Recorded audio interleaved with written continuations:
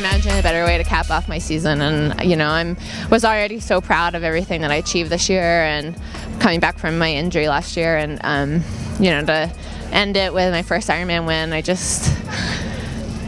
I'm so proud.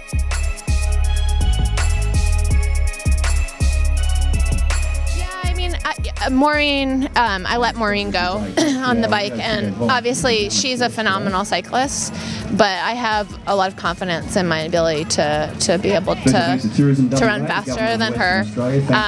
So you know, for me that was an okay thing, and the risk I was running by going with her was potentially working a bit too hard, because there was such a strong headwind in that last 30K, and then potentially falling apart on the run. And it was something that we did in Kona, and something that I did again here, which was really just to bike well, but then also set myself up for a really strong run.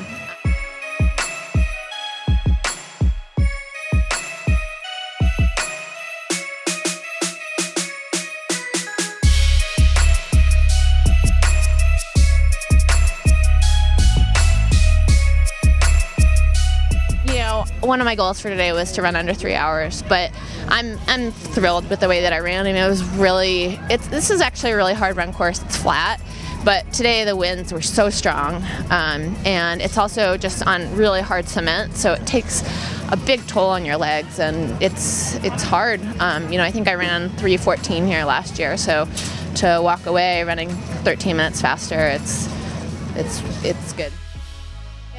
Well, I'm definitely ready for a break. You know, I'm really looking forward to getting back to the U.S. and having a bit of downtime and time with my family. So I'm really looking forward to that. And then, you know, I think, you know, there are a lot of takeaways from Kona and from the whole season, and even from this race. I mean, you know, in Kona, for me to get out of the water 15 minutes back, that's, you know, for me to elevate my performance there, that can't really happen. And even here, you know, I got out of the water 5 minutes behind, arguably not the strongest group of swimmers.